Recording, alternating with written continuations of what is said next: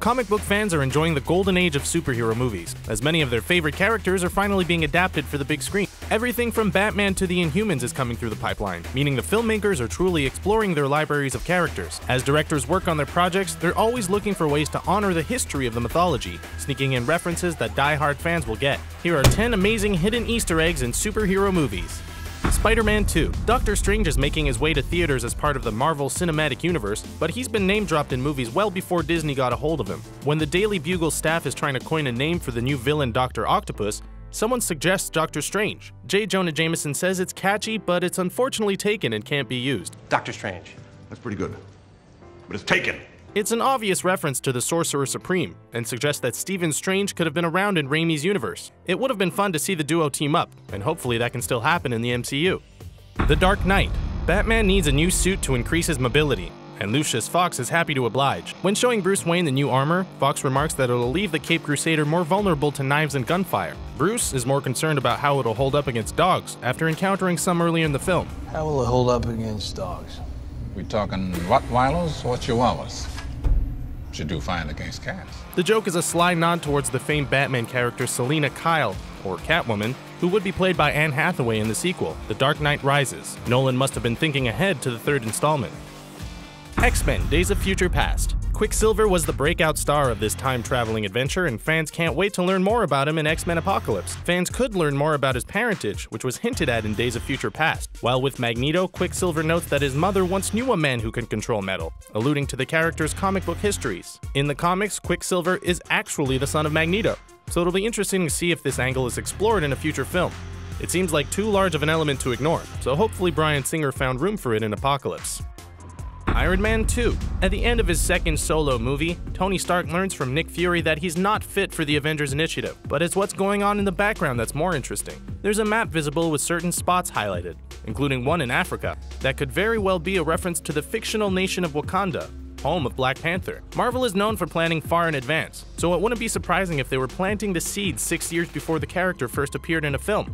There's also a dot in the Atlantic Ocean, which could be for Namor, but he's not showing up anytime soon. Iron Man. Well before Iron Man was an international movie star, he had his own cartoon show. When Jon Favreau brought Tony Stark to the big screen, he found a way to tip his hat to the animated version. While Rhodey has pilots track down Stark in the Iron Man suit, he gets a phone call from Tony. Rhodey's ringtone is a MIDI version of the 1966 cartoon's theme song. A fun little nod for fans that remember the series. It may not be the most obvious reference, but for those who watch the show, or are longtime fans of the character, it was a nice way to bridge the adaptations. Green Lantern. 2011's Green Lantern wasn't the hit that WB wanted, but they did have confidence in the project before it bombed. Throughout the film, they planted hints for possible sequels, including a marking on Carol Ferris's helmet. That's no ordinary star. It's the symbol of Star Sapphire, the villain Carol eventually turns into in the comics. We'll never know for sure if this is an angle that would have been developed in the series, but it's a hint that the filmmakers were thinking about it. With the Lantern Corps set to return in the DC Extended Universe, perhaps they can follow through on this tease.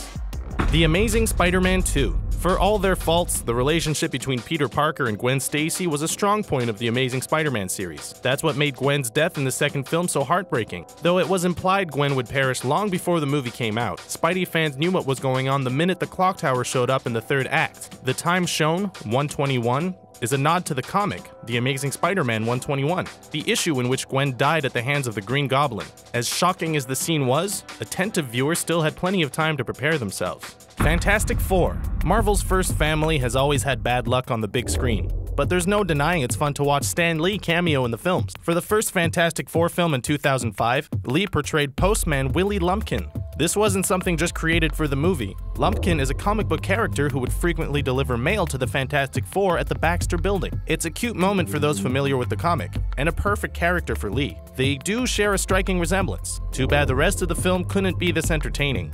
Superman the movie. When a young Clark Kent is testing out his powers, he runs by a train that just happens to have a young Lois Lane on board. Lois is with her parents, who are no ordinary Hollywood extras. They're played by Kirk Allen and Noel Neill, who portrayed Superman and Lois in the original movie serials from the 1940s. The last son of Krypton has been a pop culture icon for decades, well before Richard Donner proved a man could fly. So it was nice to see the director pay respect to that storied history. In 2006, Neill was brought back once more to play the elderly wife of Lex Luthor in Superman Returns.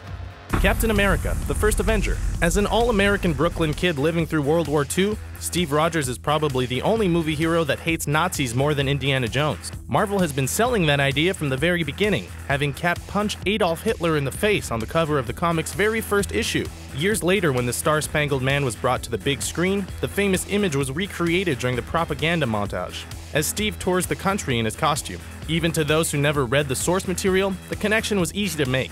Those are our picks for great Easter eggs in superhero films. Are there any we missed? Which ones are your favorites? Sound off in the comment section below and make sure to subscribe to our channel for more fun videos like this one.